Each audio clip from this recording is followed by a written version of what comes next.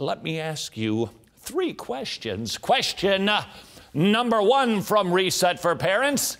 Who cares if your child holds his fork right but dies and goes to hell? How often do we eat with the manners at the table and chew with their... And those things are all appropriate to teach a child, but ultimately, if they have queen-like manners and they always hold their tea correctly, but die and go to hell, does it really matter? Question number 2. Who cares if your child never uses a potty word but spends eternity crying out for a drop of water? And question number 3. Who cares if your child gets accepted by an Ivy League school but experiences the wrath of God forever and ever? Those 3 questions from chapter 1 of Reset for Parents, which encourages you, brace yourself for this, to stop disciplining. That's right, Christian parent, stop disciplining. Instead, start discipling. The 2 words, disciple and discipline, you notice, have the same root. It's because they come from the same concept. Disciplining isn't just merely a whack upside the head or a wooden spoon to the backside. No, discipline, and Christian parents can discipline, should always be about discipleship. That is a radical change for most of us.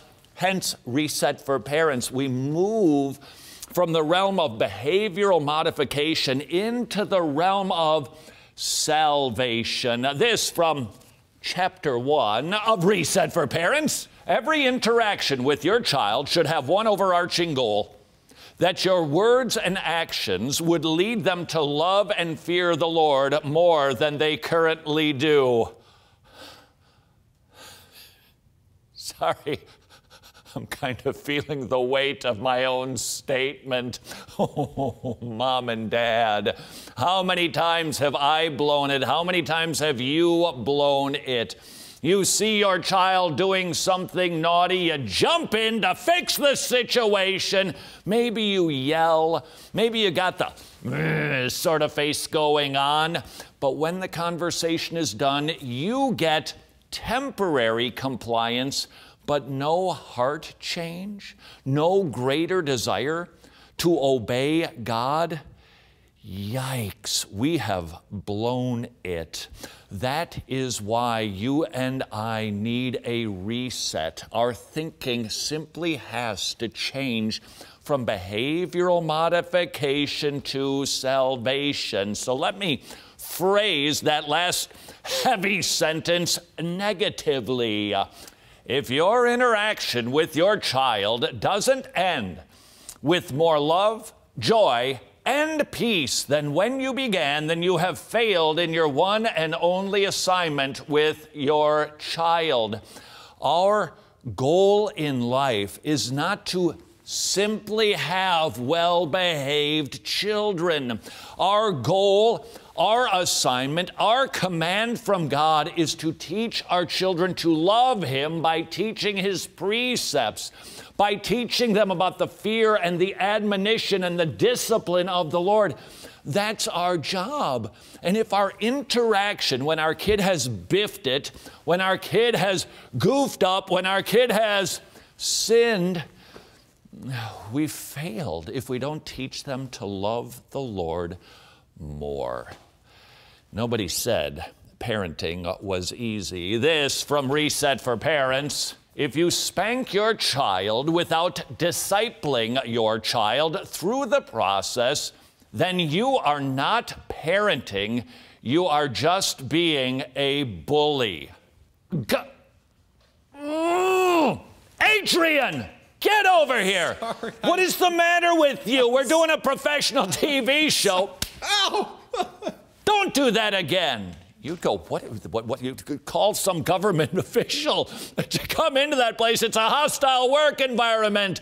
You would be appalled if I treated an adult that way. And let's be honest, how many times have we treated our children that way?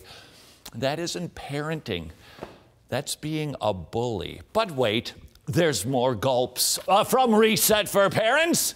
If you only give your child orders without explaining the biblical motivation that should drive their behavior, then you are treating your child like Pavlov's dogs, not as image bearers of Almighty God.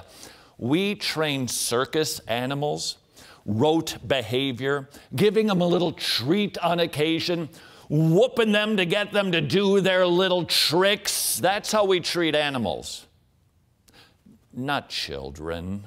And finally, gulp. If you only correct your child's behavior, then you are not parenting like a Christian. You are parenting like a pagan.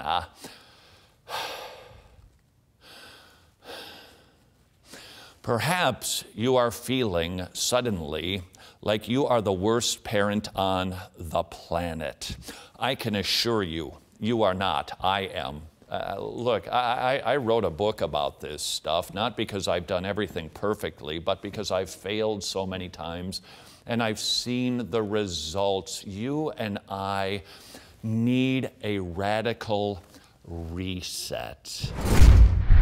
Here's an offer you can't refuse. Get a copy of my brand new book, Reset for Parents, How to Keep Your Kid from Backsliding. Read it, apply it. And if you do not see a change for the better in your home and in your relationship with your child, we'll send your money back. I'm not kidding. Now all you have to lose is a bunch of yelling, screaming, and sinning.